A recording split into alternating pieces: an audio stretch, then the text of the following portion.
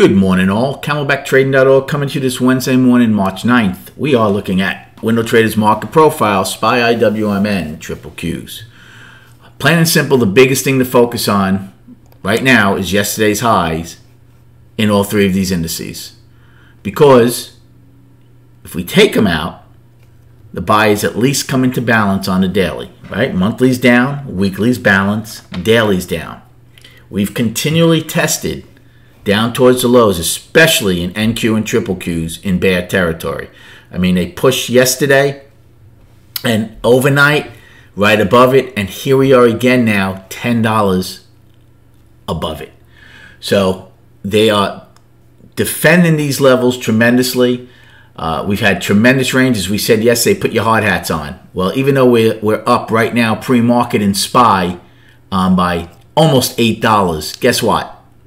We're not even into the sell tail and the excess that we had yesterday. So, you know, they're not huge percentage moves because it's a $420 stock. But it is the S&P 500, so these moves are incredible. Okay? We said we had an 8-wide POC, the day's high, the day's low. Right now, the overnight high is 424.66. We're not far off it right now. The overnight low is 416.25. We're all near our overnight highs. We all had sell tails and some excess. Remember, excess ends one auction, starts another. Well, again, it did start another one. We went from 427 down to 416 in M period. So it was an $11 auction to the downside. Now we're right back up. Are we going to take back this excess? Let's put it this way. If they can't, well, then nothing's changed and the sellers are still in control because we're still down in the daily.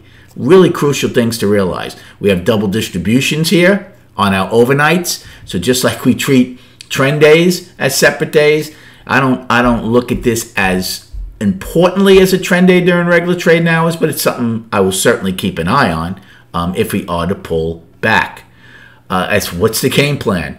Again, these things change. Talk about a fluent situation. So right now, depending on where the overnight high is, again, there's 75 minutes to go. I mean, we can get way into the sell tail. We can get above the sell tail.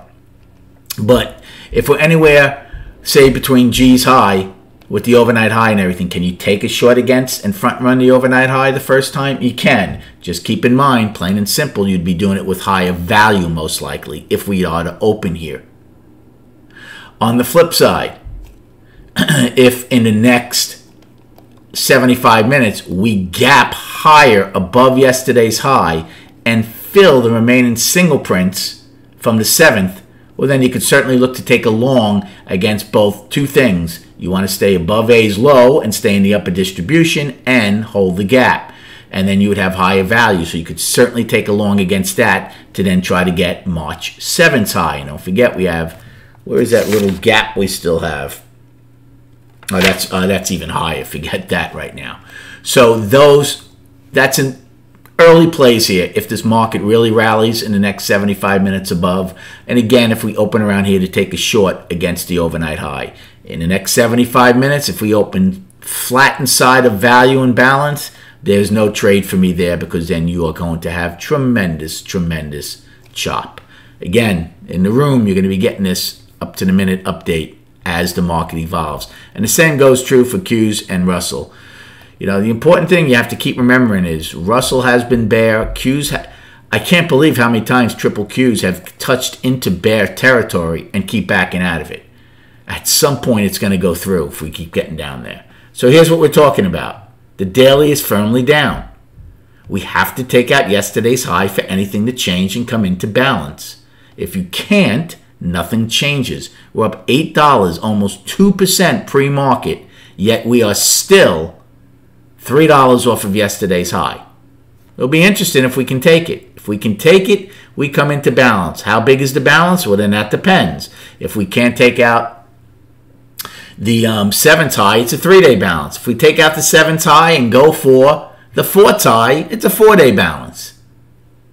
Now, the 20-day moving average is also going to be moving down once we open.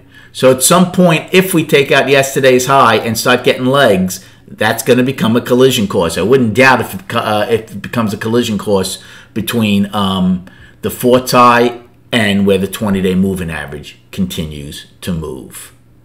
Thanks for the likes and subscribing. Good luck trading, and we'll recap at 4 p.m.